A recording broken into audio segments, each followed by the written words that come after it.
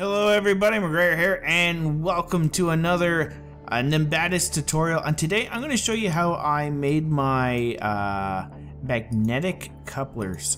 So if you guys don't know, let me just actually show you what this does. So let me just separate that. So I'll just fly this little drone over here. So as I fly in closer, you'll see my electromagnetic magnet turn on, and they'll be drawn in, and then they lock together, and I can actually now tug this around. I have built a growing drone using this.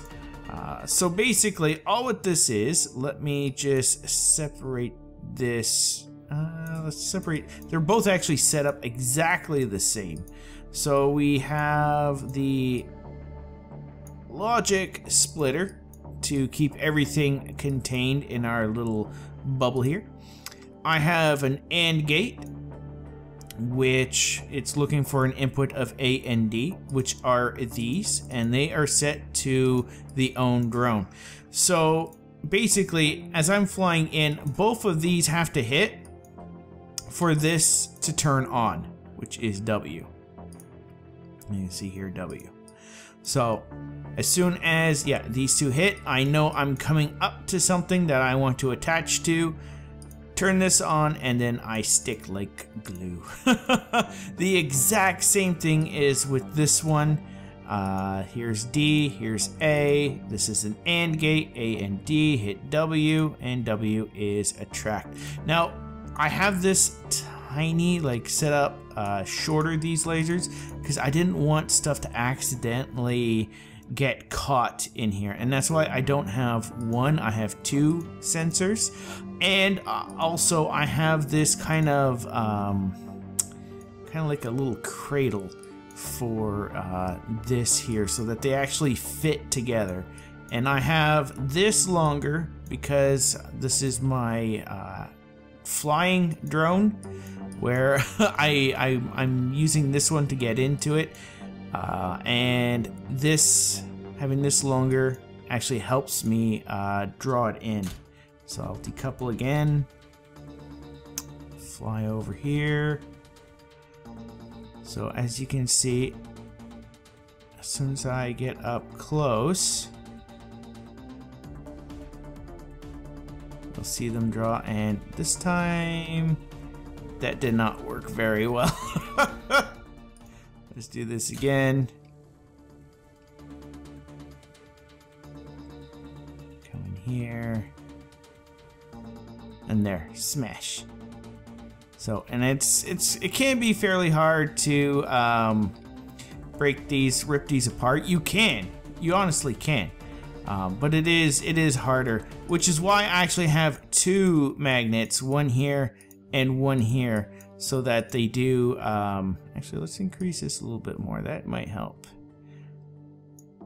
so that they do stick together a whole lot, much more better than just one. In my old tests when I was doing this, I only had a piece of metal here, and it would rip off quite easily. And of course, the more of these you have for your coupler, the stronger the connection is going to be. Like that. So let me load up my other drone, the one that I was talking about that actually uses this, and I'll show you real quick how I'm actually using these things here. So as you can see here, here's my drone where I have this set up where you see the magnet and the distance sensors. Here is the logic splitter. You can see it's set up like that. And then once again, A and D, W will activate this, and it locks into place here. So once again, A, D, W, bam. And then it just snaps right into there. I would actually have to go into the, actually, you know what, let's just go into this here just so I can show you guys this. I do have a video on this drone itself, just so you can see it in action real quick. This here is just a little carriage that helps me bring my drone up. We'll go straight up. Let me go into automatic mode. Let me decouple this. And I'll come over here. And then we gotta catch up to the head.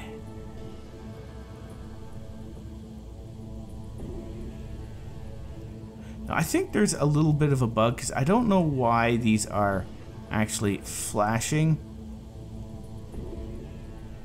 And there.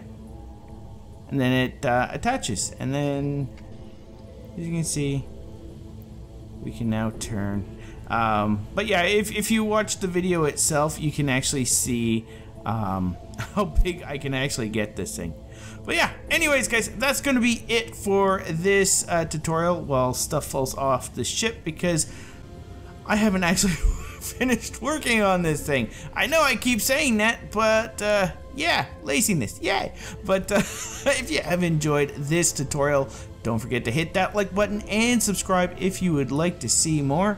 But yeah, thank you all so much for watching, and I'll see you all next time. Bye-bye.